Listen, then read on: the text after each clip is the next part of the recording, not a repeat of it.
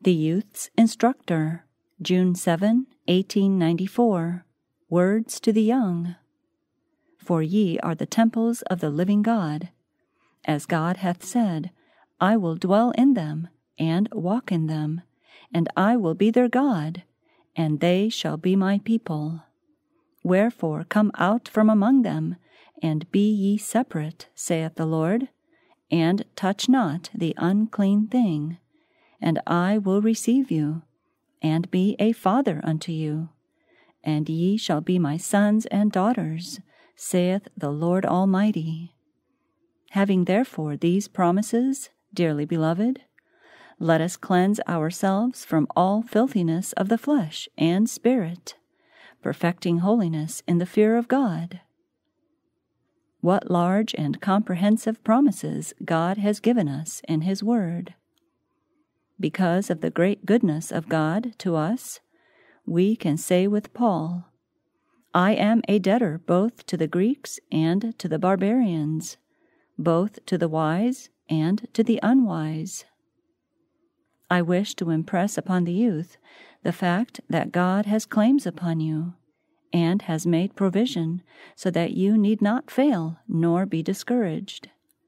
Many fail to recognize the claims that God has upon them. They profess to be sons and daughters of God, but they do not behave as children of God. They argue that their evil habits and customs, which they followed when they served under the black banner of the Prince of Darkness, must be excused on the ground of their weakness, while they claim that it is their way. Their natural irreverence and lack of respect for those in positions of trust, their objectionable hereditary traits of character, they choose to retain as idols. When a soul is truly converted, old habits and natural evil besetments are done away in Christ Jesus, and all things become new. Among those who profess to be servants of Christ, an earnest purpose should be cultivated, such as Daniel manifested in the courts of Babylon. He knew that God was his strength and his shield, his front guard and his rear guard. Amid the corruptions that surrounded him in the courts of Babylon, he kept himself free from those sights and sounds which would allure him and draw him into temptation. When his duties required that he be present at scenes of revelry, intemperance, and basest idolatry, he cultivated the habit of silent prayer, and thus he was kept by the power of God. To have the mind uplifted to God will be a benefit in all times and in all places. In place of permitting the imagination to fill the mind with daydreams and air castles, let the soul cultivate the habit of contemplating the world's Redeemer. When the mind is thus filled, the soul will thus continue in prayer and watch unto the same with thanksgiving. And the believer in Christ will be able to bring forth good things from the treasure of the heart, speaking of Christ, His mercy, His love, and compassion. God will give wisdom to such a soul as He gave it to Daniel, making manifest to him how he ought to speak, and how he ought to walk in wisdom toward them that are without, redeeming the time. He will see meaning in the apostles' injunction, let your speech be always with grace, seasoned with salt, that ye may know how ye ought to answer every man. But sanctify the Lord God in your hearts, and be ready always to give an answer to every man that asketh you a reason of the hope that is in you, with meekness and fear, having a good conscience, that whereas they speak evil of you as of evildoers, they may be ashamed that falsely accuse your good conversation in Christ. Hold the truth firmly by the hand of faith in righteousness.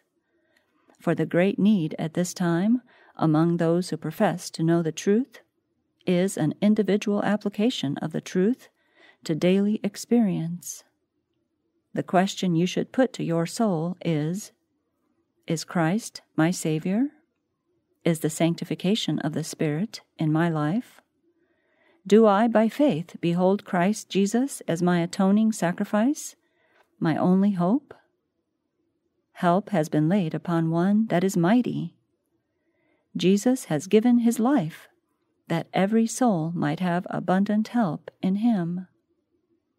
Provision has been made whereby every soul that is struggling under sinful practices may be made free from sin. Behold the Lamb of God, which taketh away the sin of the world. The Christian is not to retain his sinful habits and cherish his defects of character, but he is to be renewed in the spirit of his mind after the divine similitude. Whatever may be the nature of your defects, the Spirit of the Lord will enable you to discern them, and grace will be given you, whereby they may be overcome. Through the merits of the blood of Christ, you may be a conqueror, yes, more than a conqueror.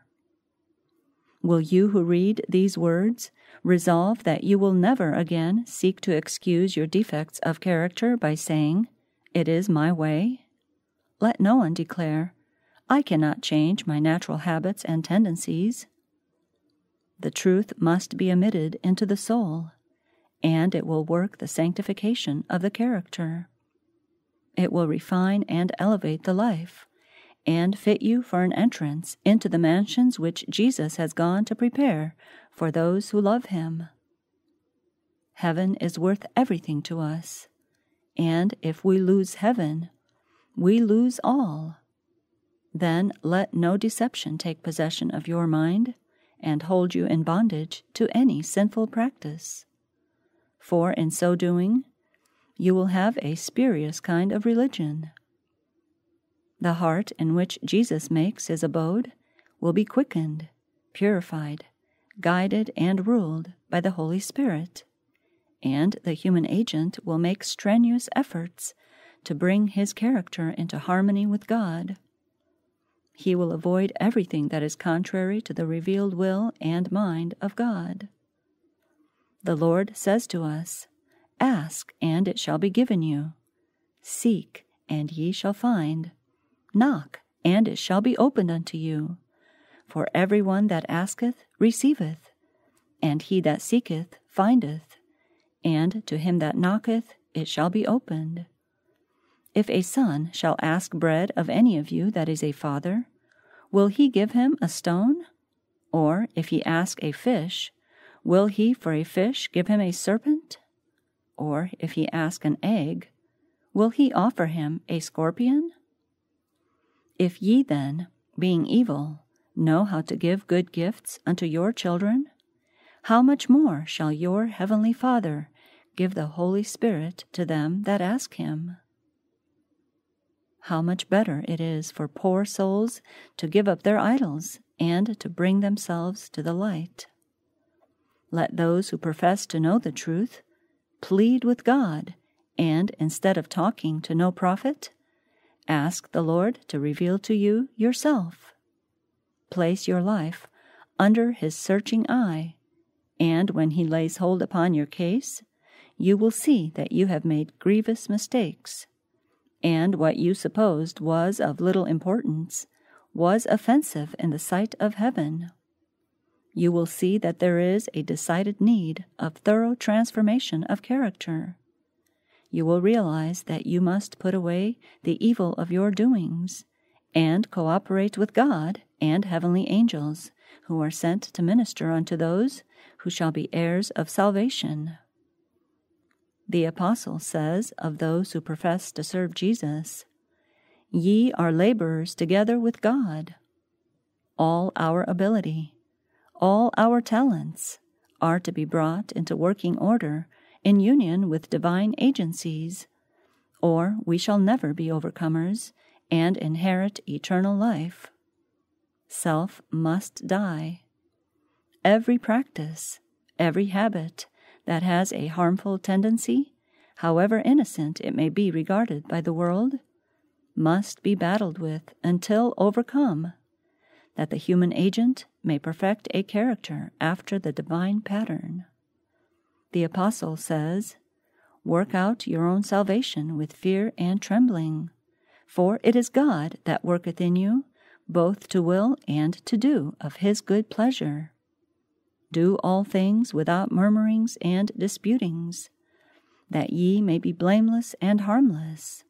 You must be blameless in order to be harmless.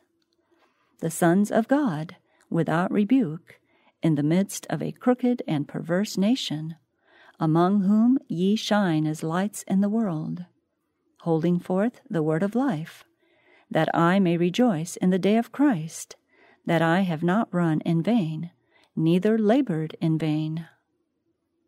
The crooked ways, the perverse doings of those around us, are not to dim the luster of our piety, or to lead us to conform our habits to and assimilate our customs and practices with the world's. Let the prayer go forth from the lips of those who claim to be the sons and daughters of God. Search me, O God, and know my heart. Try me and know my thoughts, and see if there be any wicked way in me, and lead me in the way everlasting.